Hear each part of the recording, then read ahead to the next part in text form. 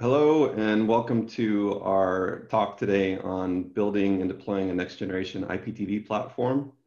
I'm Jim Denenny with Vecima Networks. I'm part of the Office of the CTO and have responsibility for our content delivery and storage technology direction. I'm happy to have with me here today Bill Chatwell, and I'm going to let Bill say a few words to introduce himself. Sure. Hello, everybody. My name again is Bill Chatwell. I'm the Director of Video Systems at Midco. My area of responsibility is basically taking content from ingest all the way to delivery to the home, all the storage and processing of our video product in between, as well as managing the UX and CP related to our video products here at Midco. Great. Thanks, Bill. Okay, so we're going to go through kind of the general state of the streaming industry, including kind of usage patterns, people's preferences, and then how those align with this opportunity for deploying a next generation IPTV or pay TV platform. And then we'll get into some of the kind of fundamental underlying technologies that make that all possible. Okay, let's start by talking about the current state of streaming and some of the market dynamics. No secret, people are watching a lot of video. They were before the global pandemic of 2020, and that only drove even more usage, especially when people started on their social distancing and shelter-in-place initiatives. Video drives data usage.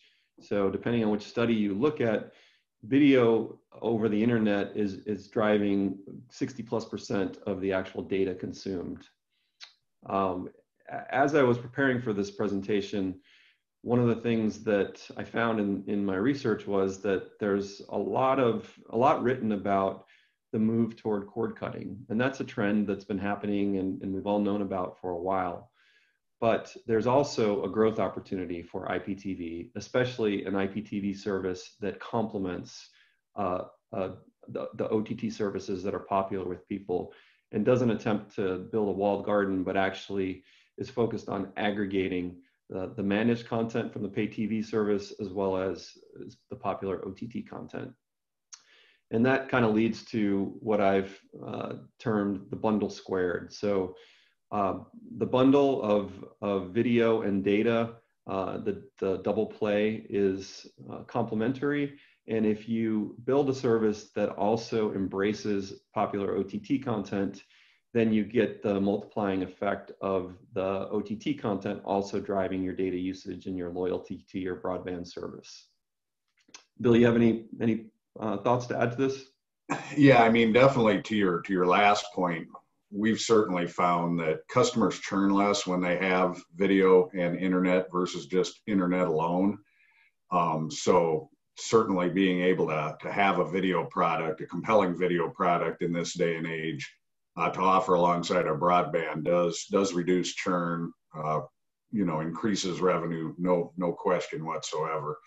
A couple other points as you go up above the advent of next-gen broadband. I mean, I think part of your point was we're going to need this next-gen broadband to support all of the video consumption, which actually on our network is closer to 70% of the data consumed is video. So it's actually even higher than some of the numbers that you have.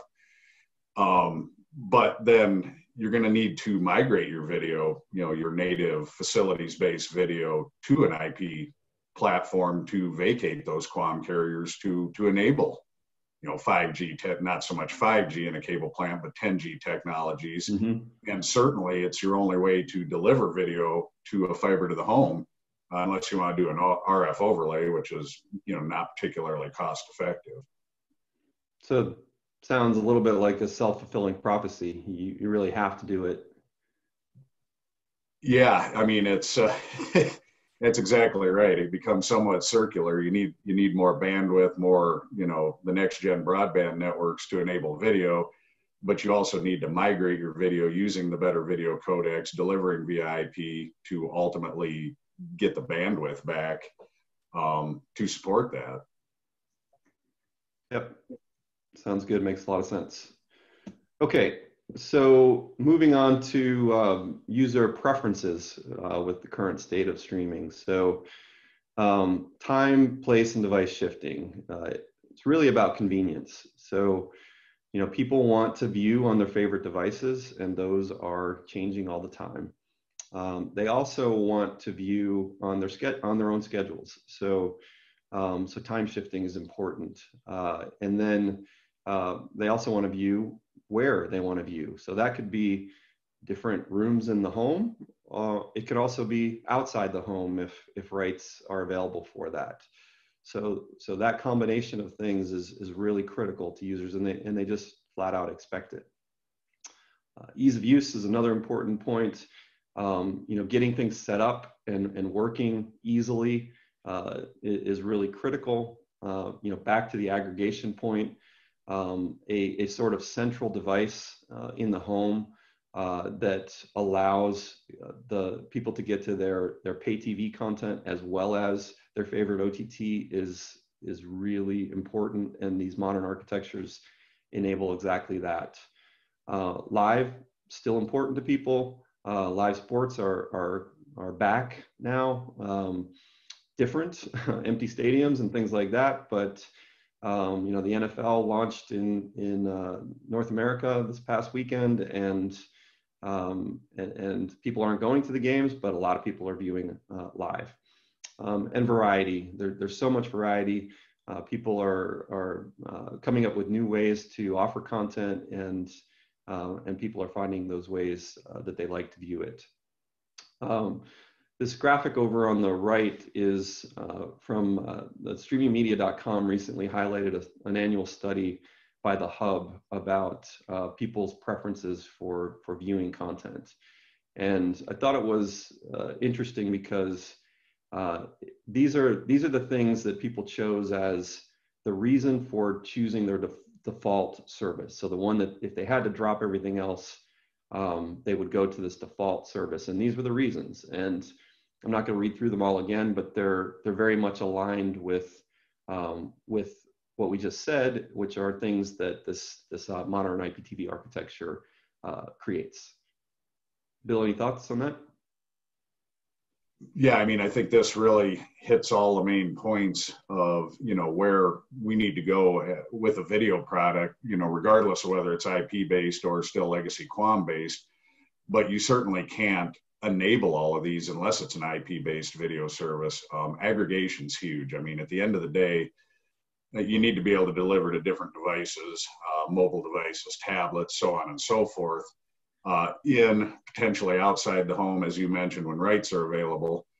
But beyond that, you need to have a great 10-foot experience, on the big TV where you're not just giving the customer, the video you're providing as an operator, which is, very much the local news, broadcast, sports certainly is a huge part of it, and all the other, variety channels, but the ability to aggregate, so they're not having to constantly switch over to the smart TV to watch Netflix, Hulu, whatever. You're providing that in the UX where it's not only can you get to those different OTT apps from the UX without having to switch around, you're integrating that within the native search and browse capability of that UX. So if somebody's looking for a particular movie, they're able to find it regardless of the source. And delivering your video via IP starts to get where the experience becomes very similar for the customer. So it's not like you kind of mentioned, like a walled garden or a significant change from watching something, from the cable operator versus something on Netflix. It becomes much more seamless. The network operator business. So you're the network operator here, so I'm going to let you speak to this slide. I'll just mention that the business is the network, and what we're talking about here is very well aligned and supportive of that. One other point I'll make is flexibility, and the world is changing, and the streaming world is changing, and we can't sit here and predict, what device is going to be popular months or years from now, and what type of viewing model is going to be popular and needed. So the flexibility in the underlying system, and this really gets into a software-defined type of infrastructure, is critical for the operator to be able to continue to adapt and grow this kind of business. Yeah, and I think, we've already touched on a few of these points, but I'll go back through and maybe expand on them a little bit. The invest and grow the IP network. At the end of the day, an operator, whether you're cable operator, fiber to the home, telco, whatever type of operator you are, ultimately, if you're not already there, you really need to get all your services to IP at some point. The end goal is to no longer have silos on your broadband network where, video is taking 40%, 50% of your spectrum, only leaving half of it for data service. At the end of the day, you need to get everything into that one common format of IP. It makes your network much more efficient. It makes the realization of a 10 gigabit type goal in the next few years a reality. Controlling infrastructure costs. It's much easier to manage an IP-based network for video than it is when you're doing, legacy QAM. You no longer need QAM modulators at every major hub site or head-end site. There's much less data processing. You're doing it in a couple centralized areas, and then you have fairly simple, caching devices at the edge, that you can scale as needed. Certainly increasing subscribers and ARPU. Yeah, I mean, that's obviously the goal at the end of the day. We touched on that already, where, if your broadband subs, in many cases, they may have plateaued depending on, the markets you're in and whatnot. You may have started to see some data customer plateauing because you've penetrated the market pretty well already. Then you start to see churn, which obviously is not desirable. The more products that customer's getting from you, the less likely they are to churn, as long as you're doing a good job with those products. Mm-hmm. And then certainly the flexibility you mentioned, adjusting to trends. I mean, we can only speculate what some of the trends are going to be in the future, but, having a system that can, not only deliver good quality HD at lower bandwidth consumption today, which is more efficient, but the ability to move to 4K, not to just be able to offer 4K from other OTT providers, but to offer, your own 4K products. Mm-hmm. You need to do that. And you need to have, an infrastructure in place where it's, just software, changes to the software, updates to the software, configuration changes. And then scalability, certainly, you're not going to build this from day one to support every single video customer you have today on QAM. You're going to build it for a certain percentage of that, and then you're going to scale it as needed. You may have to scale it out a little faster than you thought, maybe a little slower, but at the end of the day, you don't want to try and build something today for the end goal. It might be a couple years away, not knowing exactly where you end up. You just need the building blocks that allow you to get there without having to, forklift stuff along the way. Yeah, you kind of read my mind there with that last part. It's not, I imagine and I know that it's not going to be flip the switch and you move everybody that you've already got as a subscriber on a legacy system over to the new system. It's going to be a migration process, and being able to bear those costs as the business grows is, I would think, is very important. No, it certainly is. And to your point, I mean, most of our rollouts of an IPTV product are going to be cap and grow to start with, but obviously within the next couple of years, there needs to be a migration plan to ultimately get all of your customers off QAM and on your IP platform. Great. All right, let's take a quick minute and talk about the legacy pay TV services, and then we'll move into the more modern architectures. So, Bill, why don't you talk to this for a second?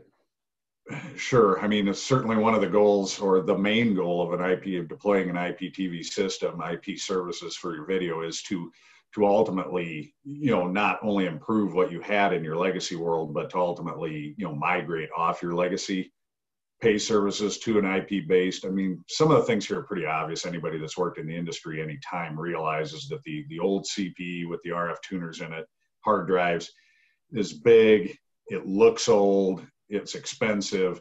So moving to IPTV allows you to start deploying, boxes, small set-top boxes that are much cheaper, much more cost effective, They look modern. So when you're walking in, you may still be providing a set-top box to the customer of some sort.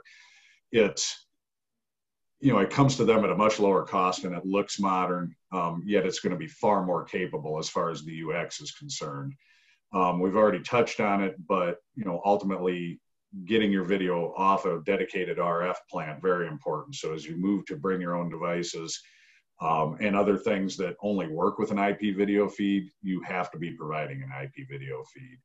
And then the maintenance and support challenges. At the end of the day, IPTV services are much easier to support because it's more centralized. There's fewer touch points. And once your video is over IP, your techs in the home or at various different places in your network, in your head ends, your sites, they're troubleshooting IP. They're no longer troubleshooting RF specific stuff, at least not specific to video. And you get rid of a lot of the video intricacies that require a different skill set or different troubleshooting as they go along the way. So it simplifies maintenance and support, and ultimately it'll reduce truck rolls. All right. So let's move from the legacy to the modern architecture that we've been talking about. Looking at this architecture, kind of working left to right, the system's got to be able to ingest both linear and VOD content. So you've got to be able to bring that content into the system, and then for the linear content, make it time shiftable. So that is recording and enabling some of the things that we talked about. Then, as we discussed, the content is going to be consumed on lots of different devices. And so being able to package and protect that content is really important. So having software in the architecture to do those things dynamically is critical. We've also got things on here, which are also more dynamic in nature, like ad insertion for, you can go with geo or very targeted ad insertion, and integration with other systems like DRM systems for the content protection. And of course, analytics and monitoring is critical to any system. Then you've got your CDN, your actual content delivery network, which is made up of caches or tiers of caches that are typically located as close as they can get to the subscriber, and then delivering those into the home, into all these devices.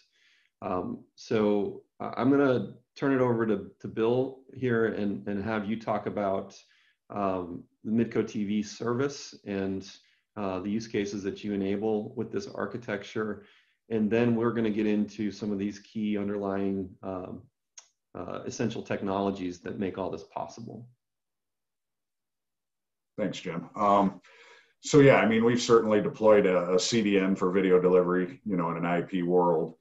And to Jim's point, the concept is you're spending the majority of your money at one or two head ends, depending on, redundancy or geodiversity. But the bulk of it's going to be at, I'll call it a master head end, where you're doing the majority of your content ingest, you're doing your processing, you're doing the majority of your storage. And then you get an economy of scale. So as you need to add more storage for more customers to use DVR, you're doing it at one or two locations, which is far more efficient, far more cost effective. And then, you have your own network to get to all your different hub sites, all your different markets. Obviously, that needs to be robust and scalable in and of itself, which is a different conversation. But then at the edge, as Jim mentioned, that's where you're going to put in your edge caching. And depending on how many customers you're serving, maybe you can serve 2-3 markets or one big market with a simple cache implementation. But over time, as you hopefully get more customers, they're using more bandwidth for your service. You're going to push that deeper into the edge, closer to the customer home. But you want to be able to do that, at your pace and affordably, of course. Architectural options. That's one thing that's kind of dizzying, is there's a lot of different ways to skin a cat in delivering an IPTV service. The basic components, though, are kind of an origin storage site, which is what I kind of mentioned, where you're spending, you know, the majority of your money on your processing and storage at one or two main head ends, and then distributing, you know, the caching across your network. But, you know, any system you choose is going to have to support whatever your goals are, whether it's geodiversity, you know, two head ends feeding two different geographical areas, or whether it's full redundancy, or maybe you start with one architecture and ultimately evolve it into the other architecture where maybe you have two head ends and they are fully redundant. You know, one disappears, gets hit by a tornado, whatever, it's unrecoverable for months. You're able to continue your service going nearly uninterrupted out of the other location. Let's get into some of these technical details. So talking about scalable ingest and storage, it's very important to be able to scale your storage system both for depth of storage and for I/O. And the way we've done that is we've created a technology that we call a hybrid object storage system. So we've done that by combining different types of storage media, flash and spinning hard drives, video use cases, live and recorded content that needs to be viewed as it's being recorded or written into the storage system, as well as, you know, static content that's not changing anymore. And so this system has allowed us to be able to scale those use cases independently as needed, and offer a very cost-effective solution to customers in doing so. The other part of this, and the reason we call it the platform, is that we run our media applications in what we call a hyperconverged model. So these are media applications running in containers on the storage hardware. So we reduce the overall footprint of the system, and those are all managed by an embedded container orchestration system. In order to be able to serve this content to all the different types of devices and for the use cases that are required, it's very important to be able to dynamically adapt the content that's in the system. So store it once, ingest it once if it's a linear channel, but be able to adapt it to the different types of devices that people are using. The different devices use different media formats, different adaptive bitrate formats, and different content protection schemes, and we don't know what's coming down the road. So being able to package and protect content on the fly or just in time is a very important aspect of a system like this. So now clients, obviously, you know, we talked a lot about aggregation and ease of use and those sorts of things. So the client is a key component in these systems. I'm going to let Bill talk about Midco TV and how you're using Android TV as part of that service and other devices that you'll plan to use as part of the service. Sure, Jim. So Midco TV is our brand name for our IPTV product. Highly aggregated UX that brings in both OTT services, voice integration, search, discovery, along with, you know, Midco's video product as well. So, you know, highly integrated, strives for that content aggregation holy grail that we've been talking about, certain amount of personalization. It is easy to use. You know, I guess that's all in the eye of the beholder, but, you know, it's not a completely different UX format from some of the better ones on the market today. So it's evolutionary, not revolutionary in that standpoint, but it's certainly modern and it's super functional. Mobile devices, bring your own device. Started down that road. We have apps available for, you know, Android, iOS apps and tablets. Over time, we'll add more apps for more BYOD devices, you know, leveraging the ability of IP delivered video. Back to the top point, no hard drive certainly makes for a lower cost set-top box if you are providing one. In our case, we are, that leverages the Android TV operating system. You can download your own OTT apps in addition to, you know, all the stuff that we're providing right out of the box with the product. The concept of no truck rolls, you know, I think the reality is that no truck rolls probably won't mean no truck rolls, but very reduced. It really is a product that allows for self-install. Most customers are going to use Wi-Fi. It works very well with a Wi-Fi connection, so you don't even need hardwire Ethernet, much less hardwired coax. So, the goal, 75, 80% or more DIY installs, which is much higher than our current, install rate for legacy video products. Easier troubleshooting path. Again, no truck rolls will likely never mean no truck rolls, but significantly reduced, which is, a huge benefit to the company on the OpEx side of things. And then certainly a huge benefit on capital due to the much lower cost set-top box compared to legacy. And you can pass those savings on to your customer by not having to charge as much for certain aspects of your service. So it's kind of a win-win. Great, thanks, Bill. Okay, we've talked about scaling already, and we'll touch on it again. It's important to be able to scale the system dynamically, as we've discussed, and having architectural flexibility is really critical. So, the parts of the system that have to be able to dynamically scale, and again, going back to being software defined and moving toward more of a cloud deployable architecture is really important for these things. You may need to add more linear channels. You may need to add linear channels in local markets. Recordings are going to grow, and so being able to scale those ingest components is critical. Storage, I think we covered in depth already, and the ability to add to that as you need it for any of the use cases that apply. Stream capacity, the edge caching is really the thing there, and with linear being a big driver of concurrent capacity or live events. Redundancy and resiliency and all of these are carrier grade systems, so having embedded resiliency in the software and the hardware is critical, and cloud deployable I mentioned already, and there's definitely a move toward more and more of that as customers, as our customers, operators are ready for it. That's another one of those evolutionary kind of things. Bill, you want to make any comments about the architecture you've deployed and how you're using some of this flexibility?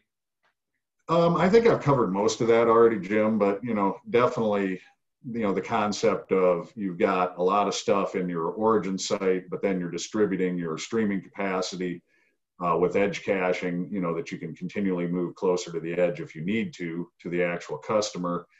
The concept of, you can start with a single deployment that's only, hardware level redundancy, but then ultimately do either full redundancy from a geodiverse site or just, geodiversity from that second site, or evolve over time. So to me, that's, anytime you're deploying this type of service, you need to have that type of flexibility to be able to, scale as you grow. Because like you mentioned, on day one in your first market, you have 0 IPTV customers. So to design it for a smaller number and grow it over time based on your customers' actual usage is very important. And one thing we didn't really touch on, but how customers use their DVR, start over, catch up, time shifted services, how much live are they watching? How many different channels of live are they watching? If you got 300 channels, we all know that there's probably some channels that aren't being watched and some that are being watched a lot. There's a lot of models in the industry of, how this concurrency between the different viewing types works.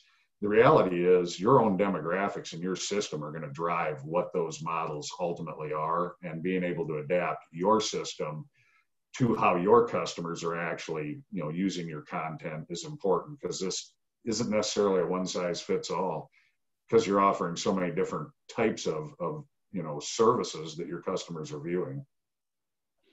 Thanks, Bill. All right, so we're going to wrap it up now. I'm going to let Bill make some final comments, and then I'll close it off. Yeah, so we've already touched on most of these, but people will continue to view video. Video is the highest growing and will continue to be the highest growing segment of bandwidth usage on anybody's system, whether IP based, whether it's videos your kids are watching on their phone or your traditional video service. That's not going to change. Modern IPTV architectures drive more usage. They do. I mean, look at the shift of people going to services like Disney Plus, you know, Netflix, kind of one of the original ones, and the multitude of OTT services. And as an operator, obviously, we want to continue to drive people to our video services and hopefully drive more people back to them, you know, and combat cord cutting. Power the bundle again, reducing churn. Even though bandwidth has become our bigger piece of the business model compared to video, and that's the case of most operators, we all know that video is a sticky service and it reduces churn on your bandwidth. Not your bandwidth, but your broadband bundles or your broadband service. You know, if they're bundled with video, you have less churn. Managing infrastructure costs, certainly, and architectural flexibility. I think we've hammered on that quite a bit already, that, you know, the ability to scale as you grow, to adapt to your customers' viewing habits, and not be stuck in just one particular, this is how it is, and we have to forklift it to change it. Great. Thanks, Bill. I don't think I can really add much to that. You know, the only other thing I'll say is that, you know, that flexibility and having a software-defined system that can change and grow dynamically is very important, as we've covered, I think, in depth here today. So thanks for your time today, Bill. Thanks for helping out with this, and that'll do it. Thank you, everyone.